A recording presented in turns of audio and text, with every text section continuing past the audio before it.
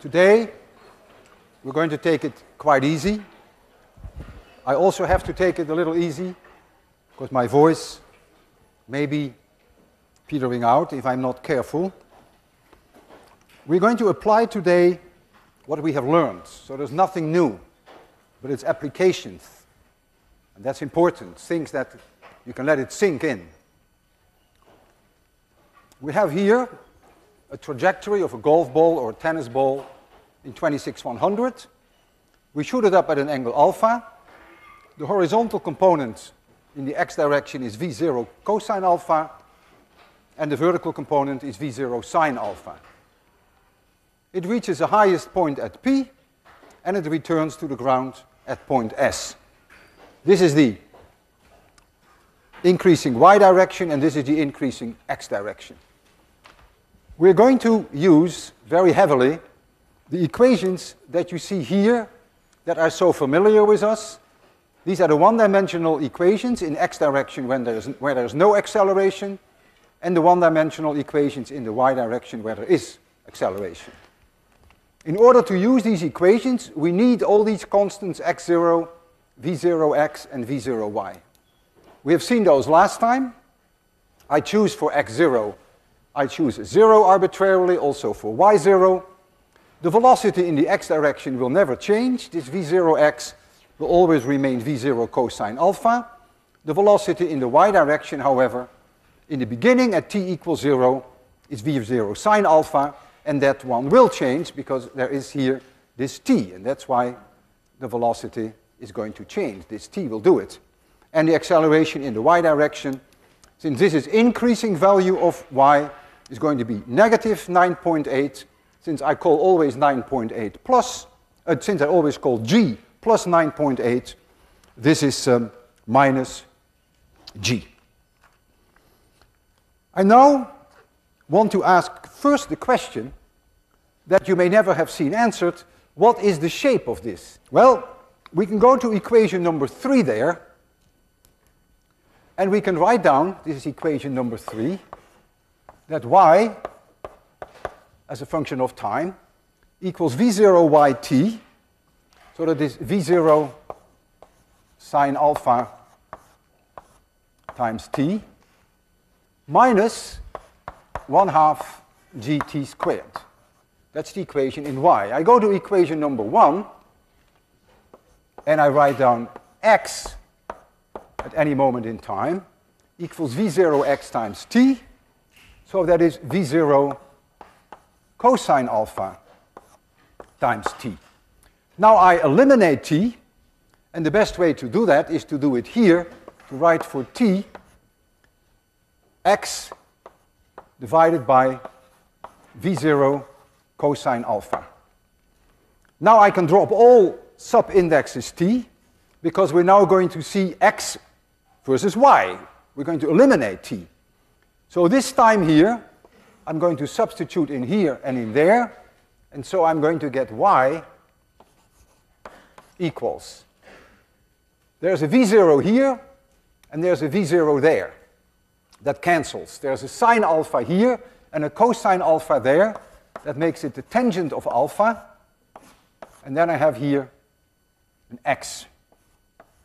Then I get minus 1/2 g times this squared, x squared divided by v0 cosine alpha squared. And now look very carefully. Y is a constant times x minus another constant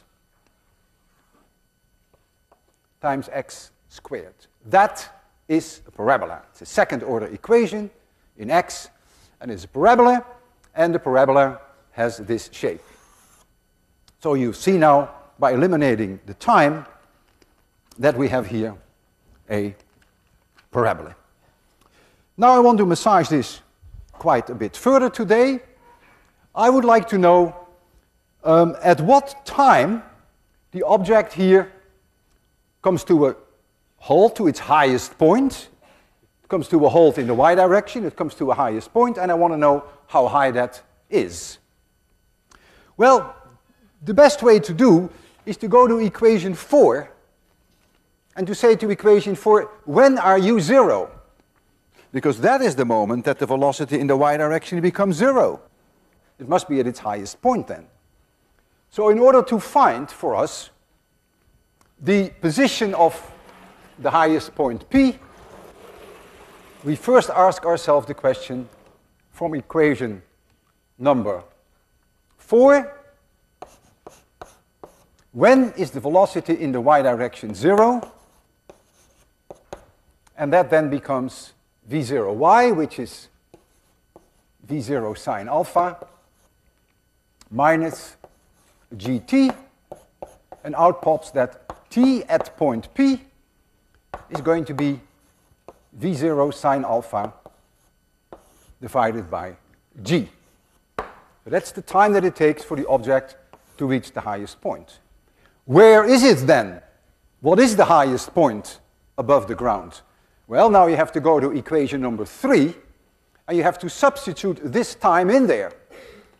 So that highest point h, which is y at the time t of p, equals v0 yt, that is v0 times the sine of alpha, but I have to multiply it by this time. And so I get another v0 sine alpha, and I get a g here, minus gt. This equation, minus half gt squared, minus 1/2 g times this one squared, which is v0 sine alpha squared divided by g. Divided by g squared. Because there's a g here, you see. So you square the whole thing, it is t squared. You lose 1g, and you will find then that the highest point, let's write it down here so that we don't block that blackboard. The highest point in the sky equals v0 sine alpha squared divided by 2g.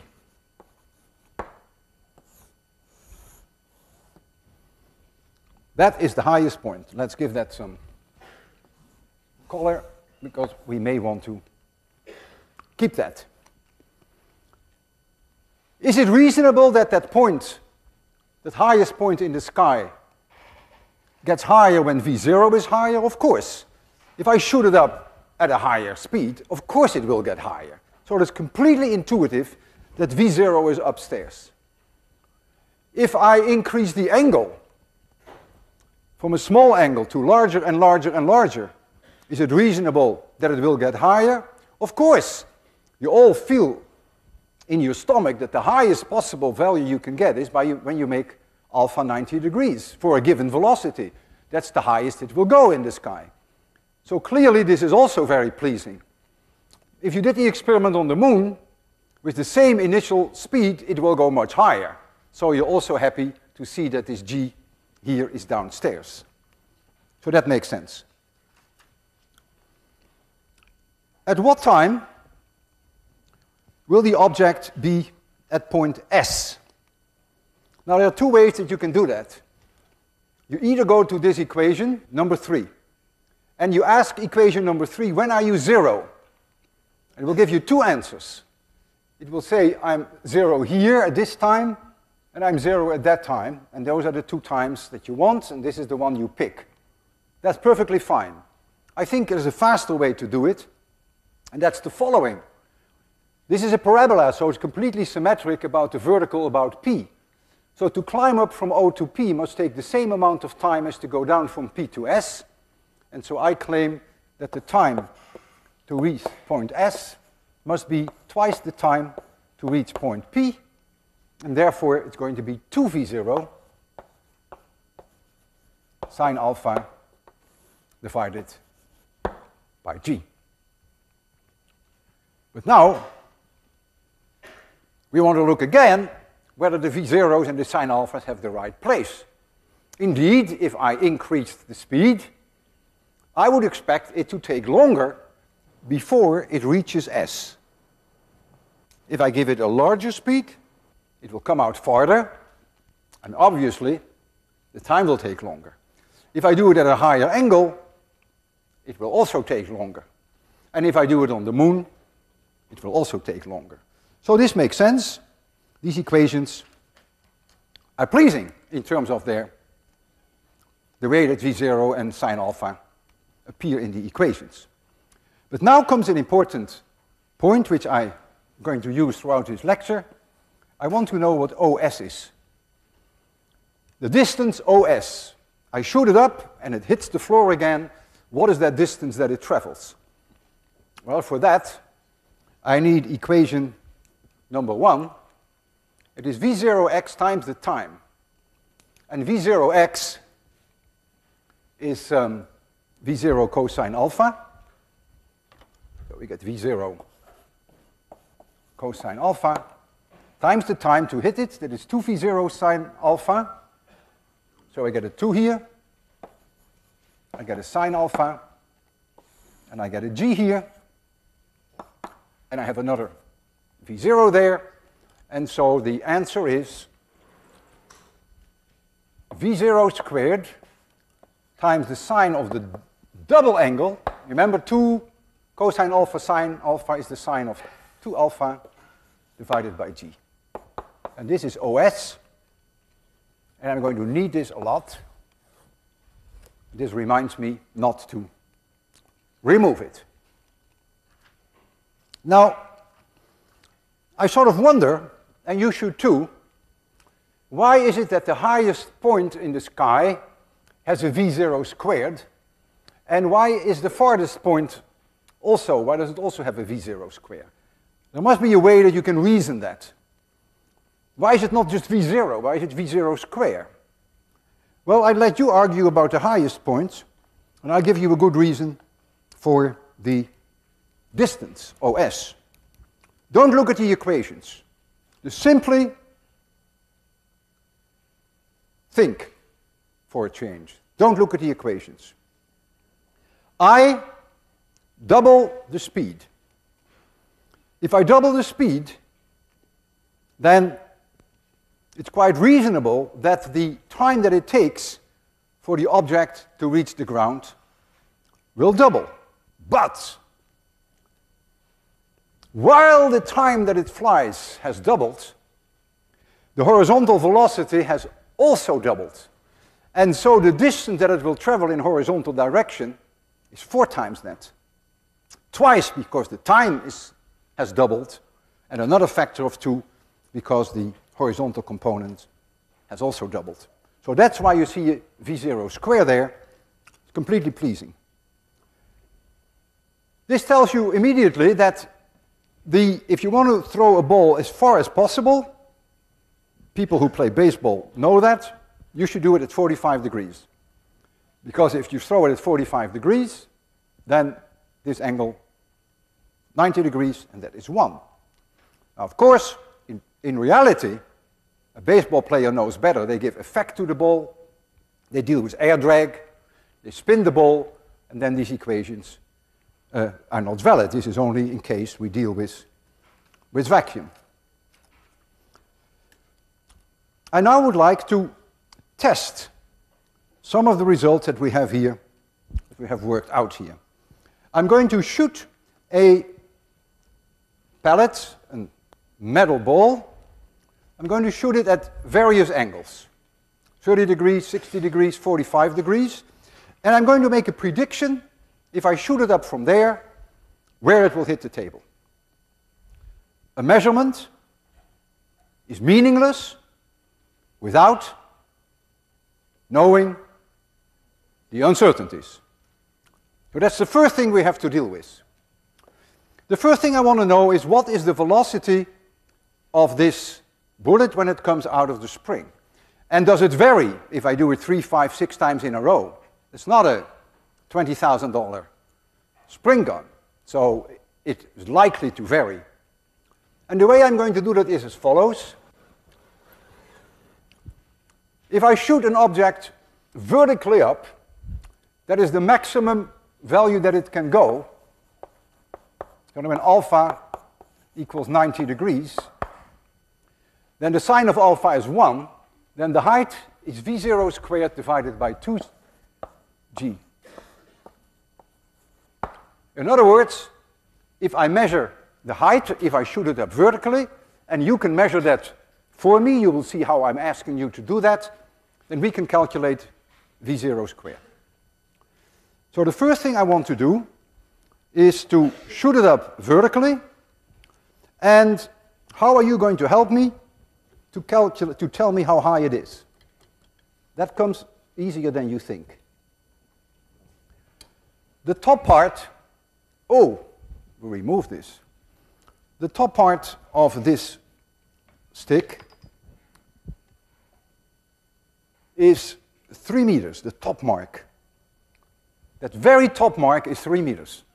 And all I want you to tell me whether it is yay much above or yay much below.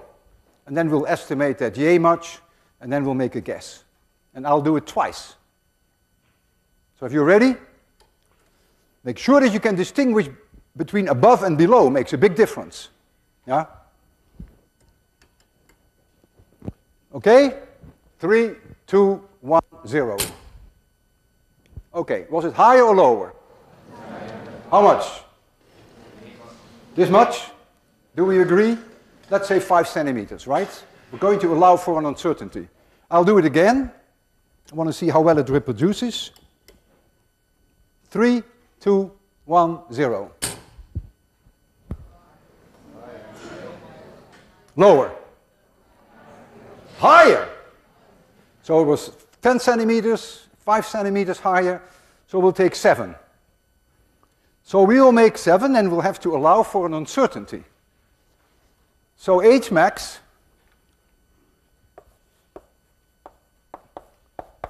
is about 3.07. I have done this morning 20 times. And there were times that the height differed by more than 10 centimeters, sometimes even 15 centimeters.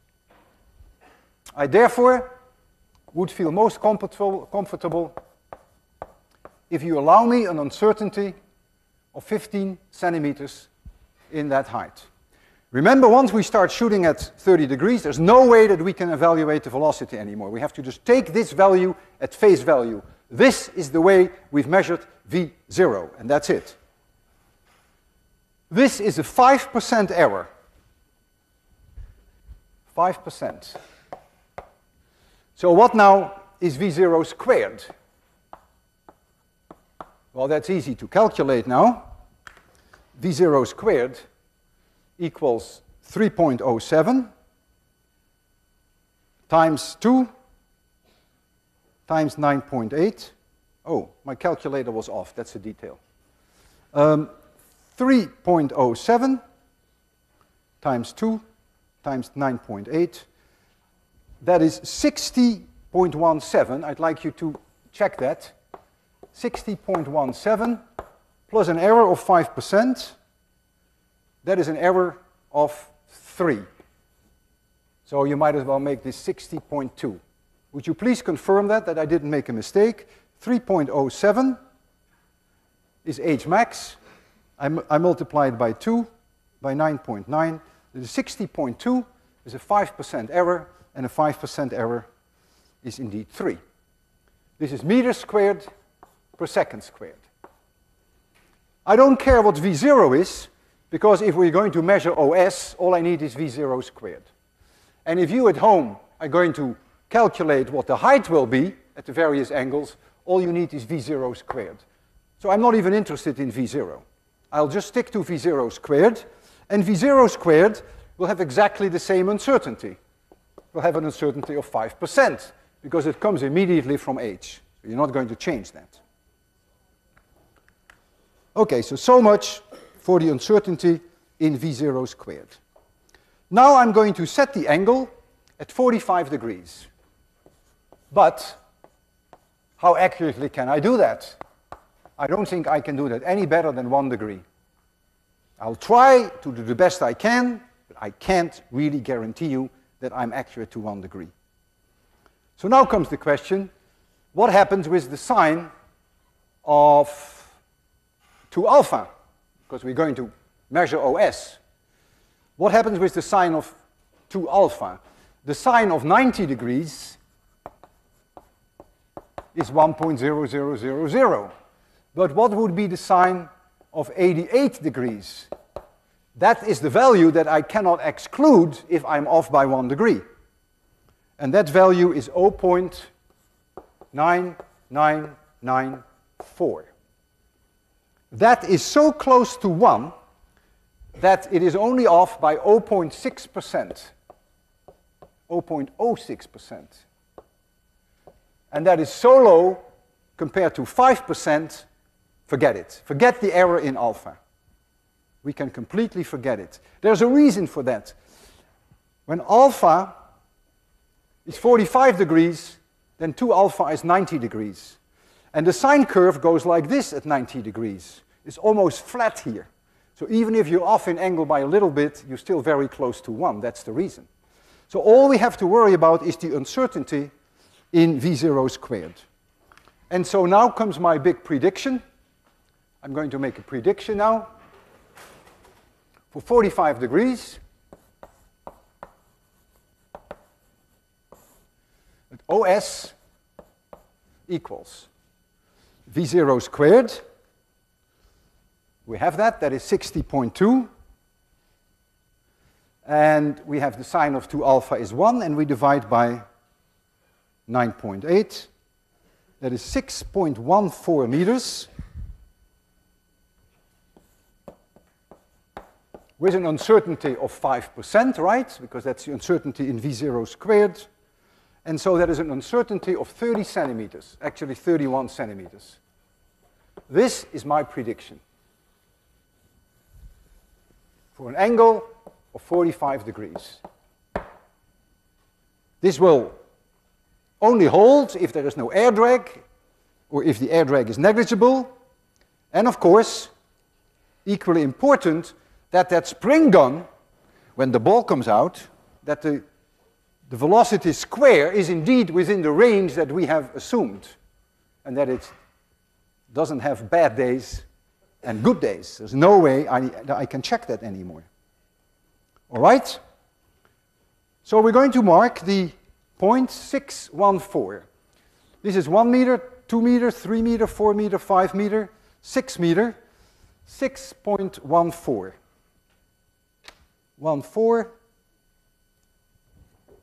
14 centimeters. My God, it's all the way here. And then I allow for an error of about 30 centimeters. Did I do that right? That is correct. 45 degrees, a 30 centimeter uncertainty. That is all the way up to here. And then the next one, roughly 30 centimeters. So that's where, if our calculations make sense, that's where the ball should hit. Now I would like you to come here, if you don't mind, and stand here. And the moment that that ball hits, point your finger at it. Don't do it before I shoot, but just after I shoot. And then we'll hope for the best. Yeah? Okay. You're not nervous, right? What happened with that ball that I had? Did I put it in my pocket? Oh, it's here. Thank you. So I'm going to set it now to the best I can at 45 degrees.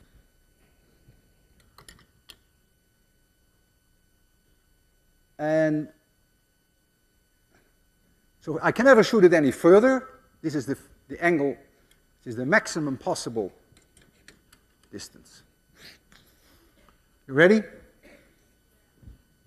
You are? Don't look at me, look there. It goes fast. 3, 2, 1, 0. Put your finger there. Isn't that fantastic? Isn't that amazing? Do you see now how important it is that you have uncertainties in your measurement? In high school you would have said it has to hit there. Bull, man. It has an error. And the error has to be taken into account. Where's my ball, by the way? Boy. Oh, I have it. Ooh, here. Okay, you can sit down now. You did great. It worked just because you were there.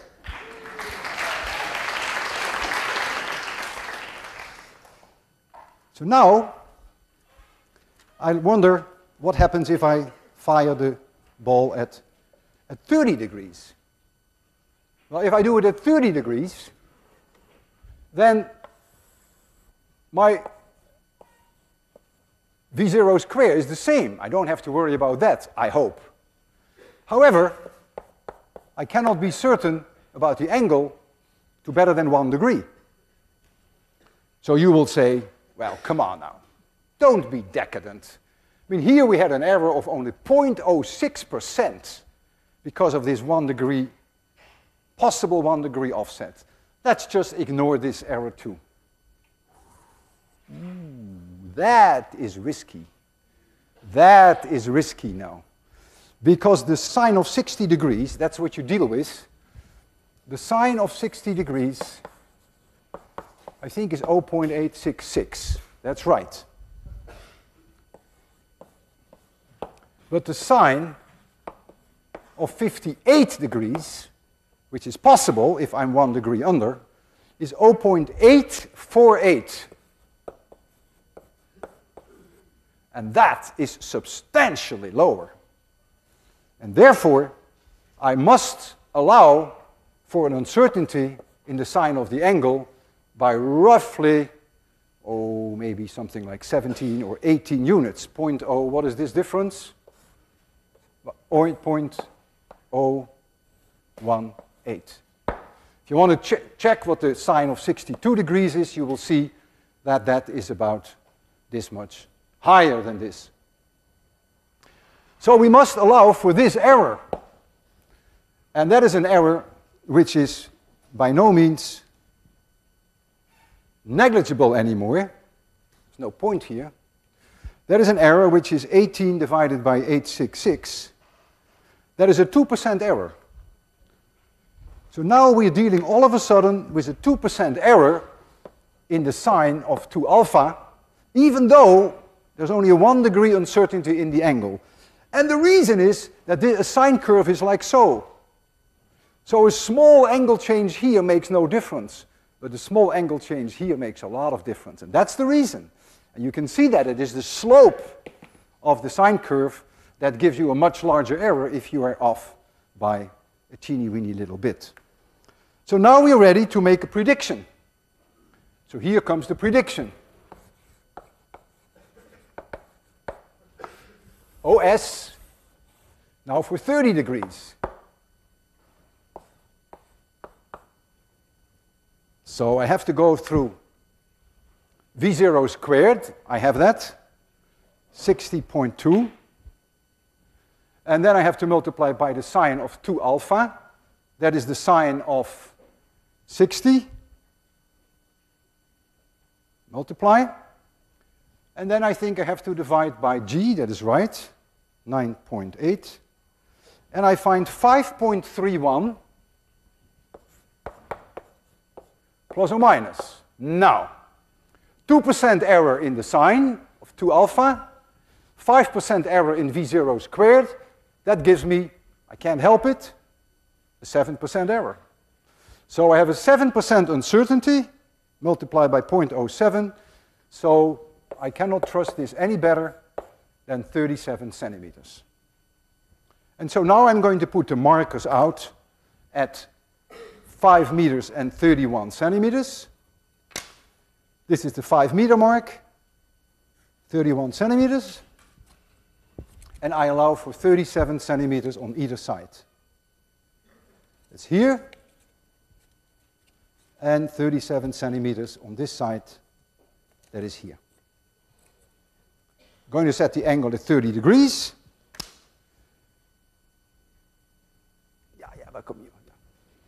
We need woman power here. Stay here, stay out of the fire line, and when that ball hits, you jump on it. Yeah, you jump on it. Okay, everything under control. 5, make sure I marked it right. 5 meters 3-1, that looks about okay. And now I have to change the angle to 30 degrees.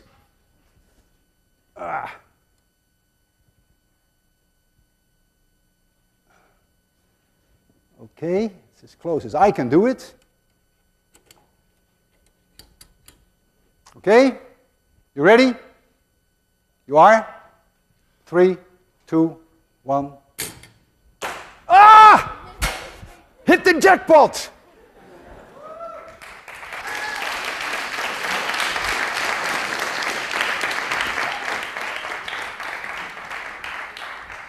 Incredible.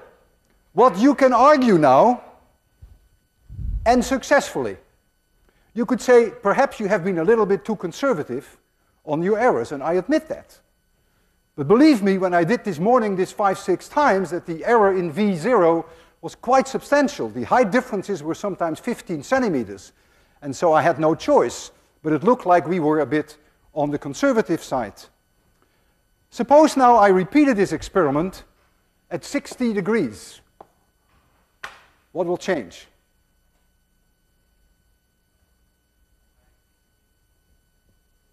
What will change? Will OS change? No, because the sine of 120 degrees is the same as the sine of 60 degrees. You have 2 alpha here. The sine of 60 is the same as the sine of 120. If you allow for an uncertainty of 1 degree on either side, you will find exactly these same numbers because of the symmetry of the sine curve. So again, you're off by 2%. No difference. And so this prediction is unchanged. However, I want to ask you one question to see whether you are half alert or half asleep. At 30 degrees, you saw this. At 60 degrees, giving it the same initial speed, you will see this. It will have to hit here within the uncertainty of our measurements at the same location. It will, of course, go much higher. You can calculate that because you will have to use this for the equation for the height. And that goes with the sine of alpha. The sine of alpha for 60 degrees is way higher than 30 degrees.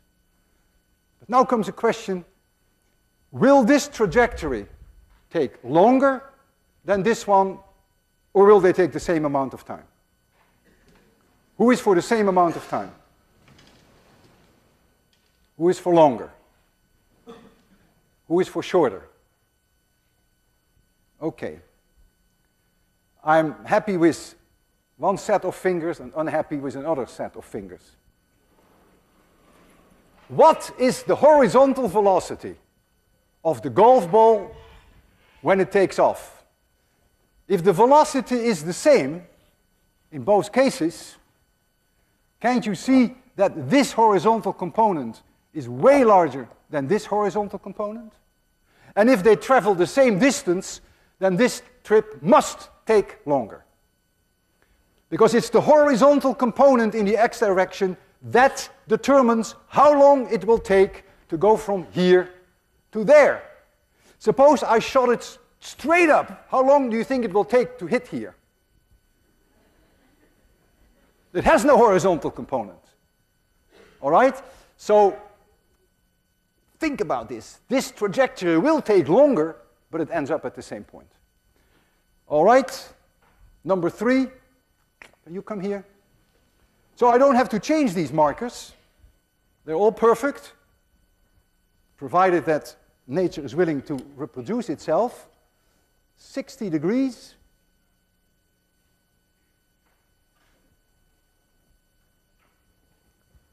So we'll go way higher, but if all goes well, it should hit within the same marks. Ready? 3, 2, 1, 0.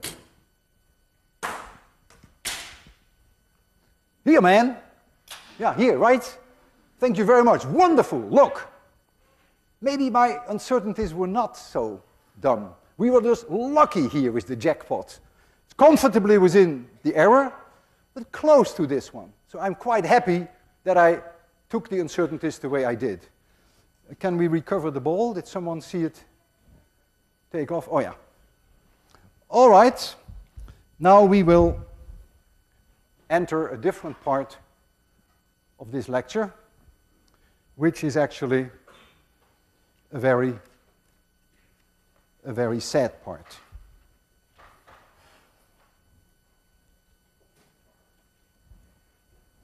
You know that people in Africa shoot monkeys.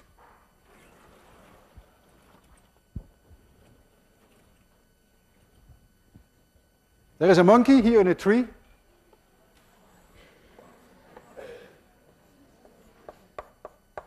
Very happy.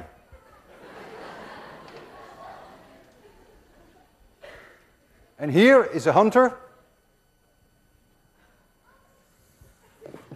who never took 801, and he has a gun which is a golf ball gun, and he aims that gun right at the monkey. He shoots it with a certain velocity, the golf ball. Let this be the speed, v0. So the horizontal component, you're going to see that again and again, v0 cosine alpha, and the vertical component equals v0 sine alpha. Let this be my increasing value of y, and this be my increasing value of x. This golf ball, this golf gun, is really not first class, thank goodness. And so, when the hunter shoots this golf ball, this happens. And it ends up here at point P. Lucky monkey, so far. Now, it is very tragic, but true, that when the monkey sees the flash of the gun, it lets go.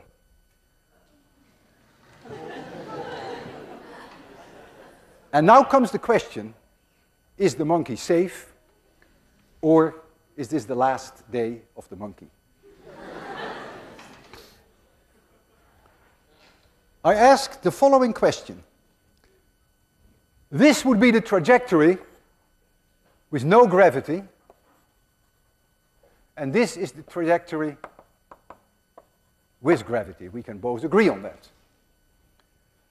At a certain moment t1, let us assume that the golf ball would have been here without gravity. Then I know exactly where it is with gravity. It must be exactly here, because the x position, xt1, is the same because the horizontal velocity is the same. That's independent of whether there is gravity or not. There is no acceleration in the x direction. And so, they are both exactly at the same x position. What is this difference? Well, that is the difference between the equation with gravity and without gravity. And y, as a function of time, you can look at equation number 3 there, if you can still see it, equals v0y, which is v0 sine alpha, time t, minus 1/2 gt squared. Well, if there is no gravity, this term doesn't exist. So that's this straight line. With gravity, it's the same thing, but you have to subtract this. Therefore, this distance is 1/2 gt1 square. That is this distance, because this curve is lower by this amount. Now comes the time that the golf ball hits point P, when its position is xt2, and the time here is t2. That means if there had been no gravity, the golf ball would have been there. they must have the same position in x at this catastrophic moment. So what now is the distance between the monkey and the golf ball, the distance between the two trajectories, one trajectory no gravity, the other with gravity. This distance equals 1/2 gt2 squared for that same reason. And we all know that if the monkey at time t equals 0 let go, that in t2 seconds it will have fallen exactly over a distance 1/2 gt2 squared. Exactly. This couldn't be more tragic. And he will be killed. You may say, well, yeah, but you have manipulated the speed of that gun just so nicely. Oh no. Oh no. I can shoot that with a higher speed at the same angle alpha, and the trajectory would be this, and the monkey would be killed there. I can do it with a lower speed, and the monkey would be killed here. It's independent of the speed of the bullet, because always this part here is always exactly the distance that the monkey falls in that time. However, if the speed is very low, that it hits the ground before the monkey hits the ground, well, okay, then the monkey is safe. So the only thing that is very, very critical is alpha. It must be precisely aimed at the monkey. If that's not the case, then the monkey will be safe. Now, before we will witness this classic and rather tragic drama, I want to look at this from a somewhat different point of view, namely from the point of view of the monkey. The monkey sits there, looks at the gun, and the golf ball comes to the monkey. And I will put them both in a room, which is an elevator, and the elevator is in free fall, and they don't even know that. They both fall with the acceleration g. Here is the monkey, 3, and here is the gun.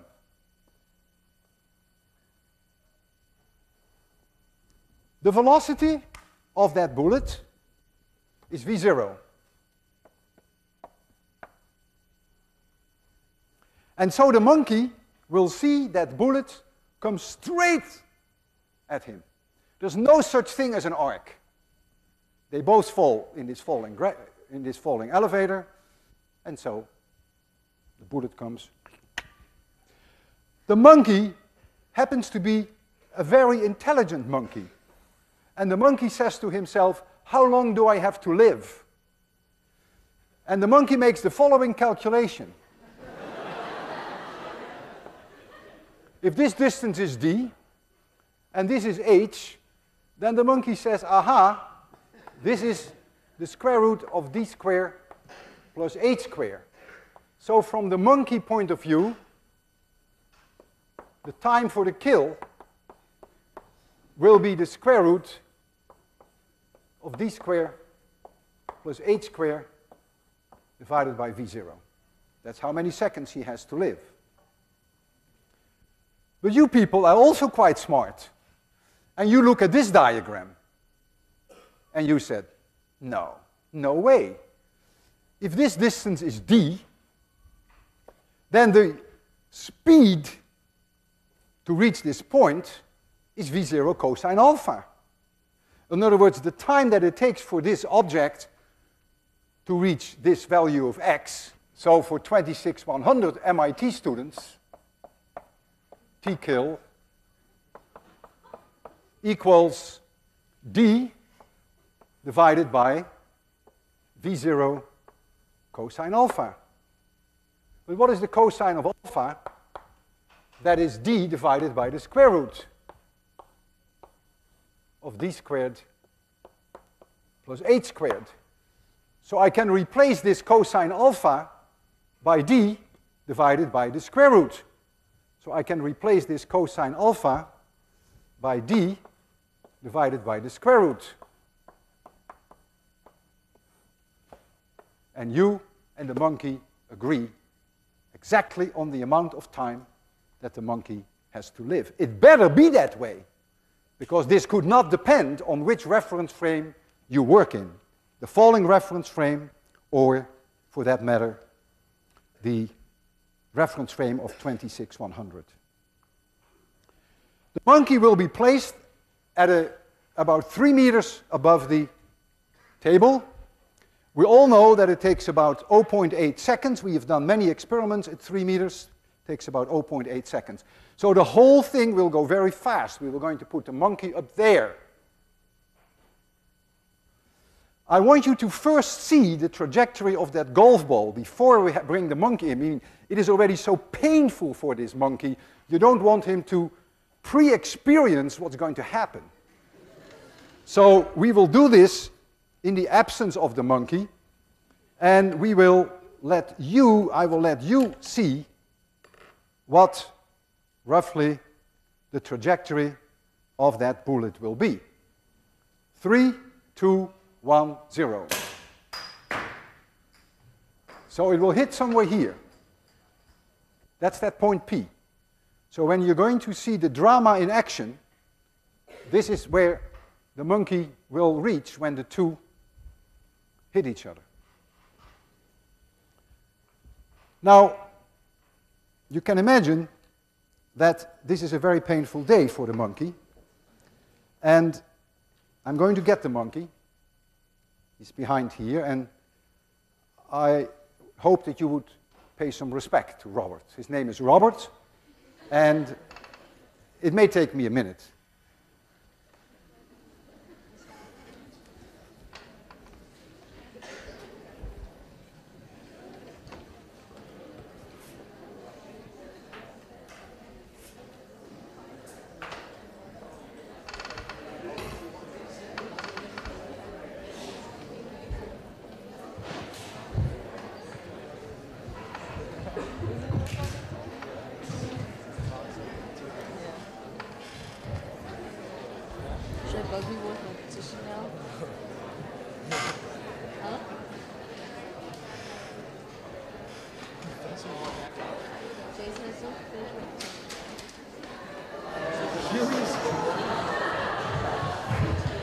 Here is Robert.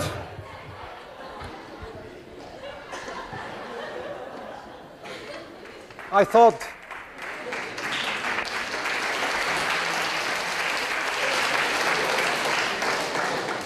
it was appropriate to change for the occasion.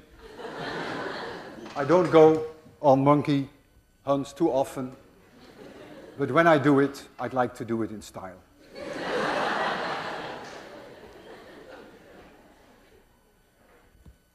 Here is Robert, and we're going to put Robert up here. Robert has in his head a metal plate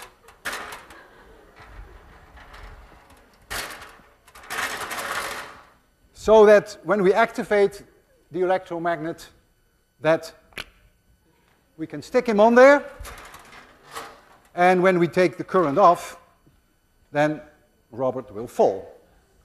So this is the activation of the electromagnet.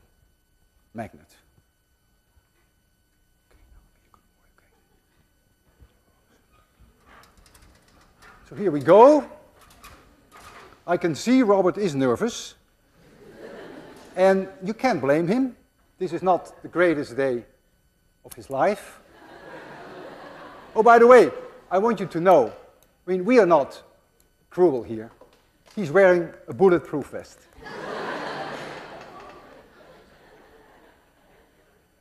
Oh boy, I can feel he's shaking all over his body. He's very nervous. Robert, don't let go yet. Oh, let me show you. It's important that you know that we have done everything we can to aim this gun as accurately as we can at Robert.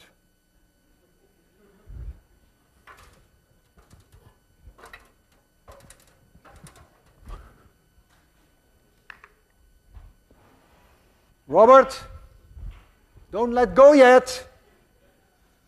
We got to first cock the gun. Hold it now. Hold it, Robert. This happens always with Robert.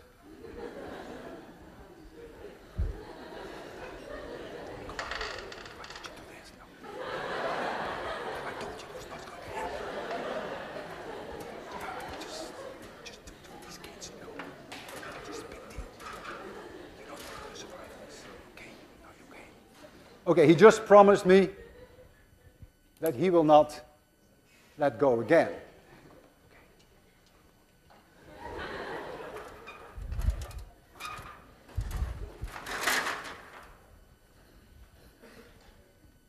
When I cock the gun, if I can find the golf ball, it's here, then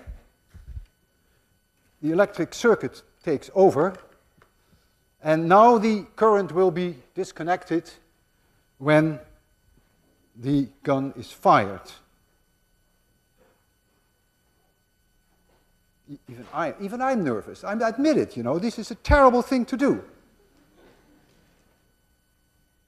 Terrible thing to do.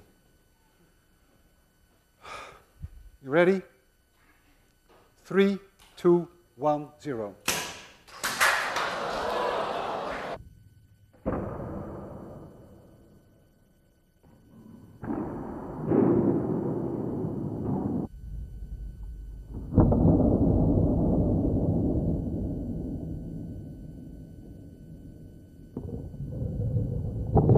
Poor monkey.